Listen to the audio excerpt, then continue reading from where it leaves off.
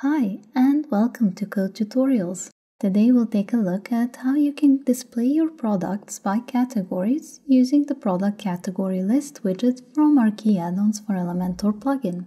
With it, you can create a category display that, when a visitor clicks on it, all products belonging to that category would be shown. The page we're looking at right now contains some examples of how you can style and use this widget. You have different possibilities such as varying hover effects, different text styles and layouts, several button types, and more. Additionally, you can combine the product category list widget in a multitude of ways with any of the other widgets in the Qi Addons collection. So, let's see how all of this works behind the scenes. Head over to the back end. And in the Elementor sidebar, search for product category list. Here it is. Drag it over to the page. And right away, the widget generates a list of all the product categories that you've created on your site. These are mine. They include the uncategorized category, which is generated by WooCommerce by default. During the course of the video, I'll show you how to set which categories will be shown in your list. For now, if we go to the Products and then Categories section of the WordPress dashboard menu, we can see all my categories listed out. This is also the place you'd go to edit a category or to make a new one. This is done simply by setting a name, adding a slug, and this is optional, inputting a description. Then you can upload an image that would represent the category, like a featured image. Then hit the Add New Category button at the bottom and your new category with its image will be displayed in this list. And when you refresh the page, it will appear in this list as well. Okay. That's our foundation. So once we have that ready, we can start in on the widget options.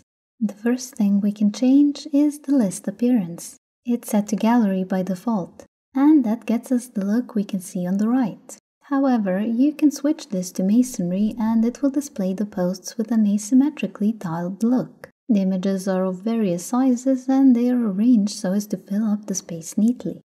However, given my planned design, I'm going to switch back to the gallery list appearance.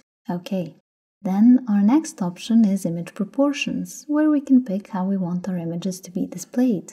There are several options such as thumbnails, portraits, squares. Let's see that one. And there, the images are reduced to squares even though their original proportions were different.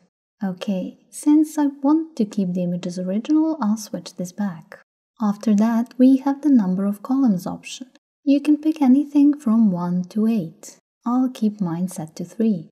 Below that, we have the columns responsive option. This lets us decide how many columns will be shown on a range of different screen widths.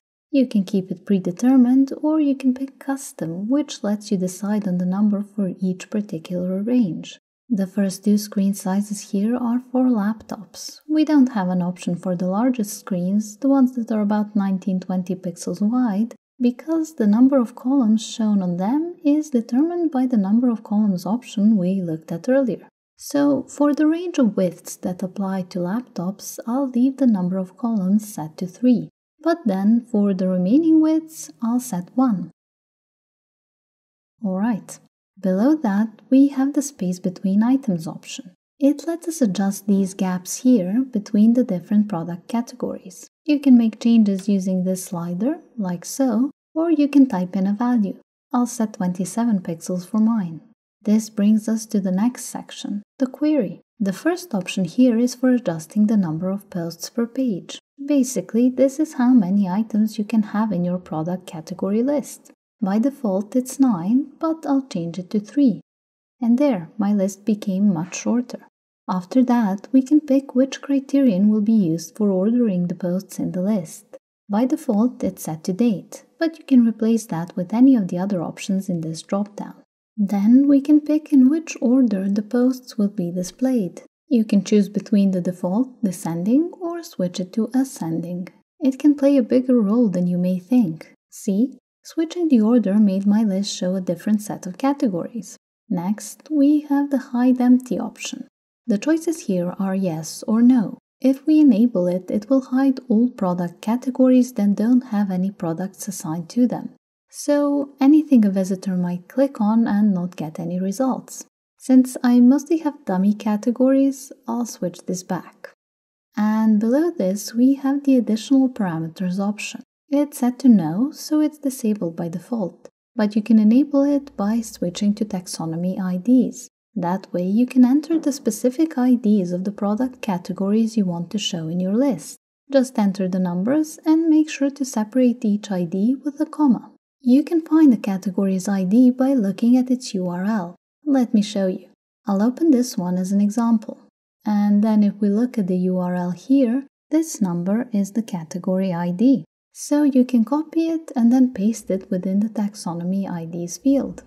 Now I'll type in the IDs of the remaining product categories as I know exactly which ones I want to show. Okay, there they are. And we can move on to the layout section. With the item layout option, we can decide what we want the product category items to look like in the list. The default, the one we see on the right, is info on image boxed. But we can switch to info on image, which looks like this, so the category name is no longer boxed. And there's also the option of info side with button, which creates this look. You have a button and a title, i.e. category name, next to the image. Mind you, there's a whole slew of style options that will let you adjust this look. This option is just for picking the general layout. And the one I want to use is this, info on image boxed.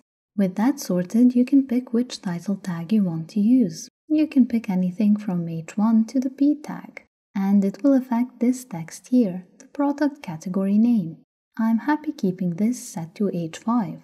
Then we have the button section. Although there are options here, they won't work for me because I don't have a button. You'd have a button if you opted for the info side with button item layout. So if that's the one you're using, you have these options here for customizing the button. And you also have this section here, the button icon.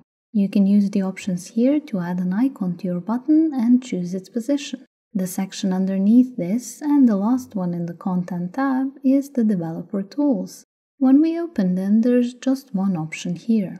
Switching its setting to yes will get it to display the widget in the form of a standard WordPress shortcode, so we can easily copy it for use elsewhere on our site. Okay, now we can move on to the Style tab and its first section, which is also named Style. With these options, we can change the title color. You can easily select any color you like. Besides that, we have the title typography options. Using them, we can change things like the font family for our product category title. Then we can change the font size. You can pick whether the value will be in pixels, ems, rems, or the viewport width. After that, the weight option allows us to choose from a range of values to set the font weight. Then there's the text transform option if we want to change the look of our title. And we also have the style option for turning the title, for example, italic. Alongside that, there's the decoration option if we want to add a line over, under, or through the title. Finally, we have the line height and letter spacing options. And that's it for the title typography settings. After that, we have the title box width option. As its name suggests, and as you can see, it lets us change the width of the box containing the product category name. I'm going to set 184 pixels for this. And there's also the title padding, which can be used to affect the box. When I increase the values here, I get more space around the title text, which in turn affects the box. Since I don't want to have the same values on all sides, I'm going to click here to delink the fields and set 19 pixels at the top and 19 pixels at the bottom. And that's all. The last option in this section is the title background color. And with it, we can change the color of the box containing the title. Very straightforward. After that, we have the button style section. This serves to help us style a button, if we have one. Just as a reminder, you'd get a button with the info side with button item layout. And then you can use these options to style that button. There are options you get for the regular button display and for the display on hover. Since none of these will work for me as I don't have a button, I'm going to move on. But in case you need help with any of these, you can check out our tutorial on the Qi Addons button widget where we take an in-depth look at the different things you can do with a button. And actually, what I just said applies to the next few sections as well. The button icon style is there if we added an icon to our button and we wanted to stylize it. Then the button inner border style, okay, it's empty because 1, I don't have a button, and 2, I wouldn't necessarily be using the right button type. For those of you using a button, it would have to belong to the type called with inner border for you to get the options here. And the same principle applies to the section below.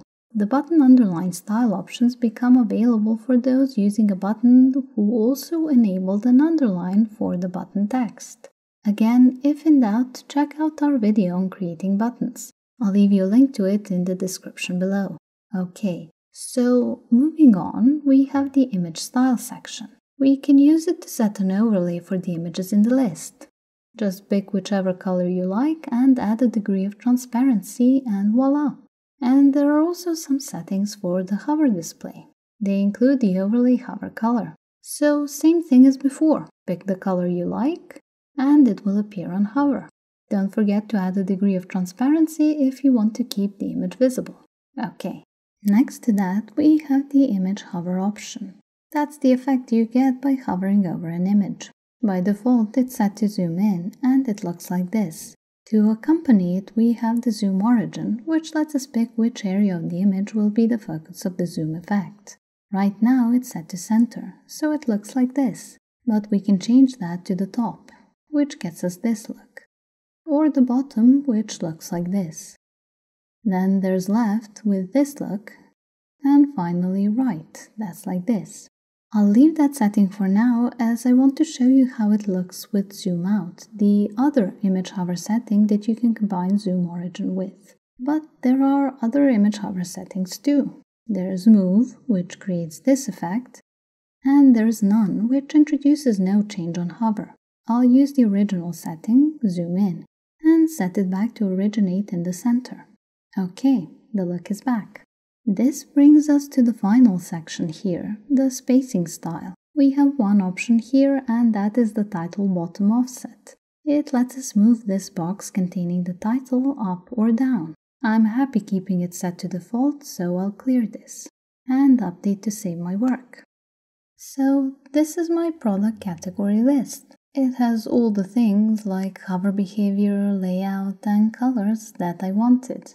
As you've seen, it takes very little time to get this element ready for use on your site, and it's extremely easy to use. Now, as we finish up this tutorial, I'd like us to take one last look at the page we started from, the one with examples of the different product category list designs that you can create with this widget. These examples are here to give you an idea of what you can do, to serve as a starting point or an inspiration. How and whether you use them is up to you. The important thing is that you now know what options you get with the product category list widget and how to use them. Knowing this will let you easily create your own product category displays while making sure they match your planned or existing site design. We hope you found this tutorial helpful and that you will shortly be trying out the product category list widget from our Qi Addons for Elementor plugin. If you have any questions, comments or suggestions, please drop us a line in the comments below. Also, make sure to subscribe to our channel and be the first to learn about new theme guides and tutorials. Thanks for watching!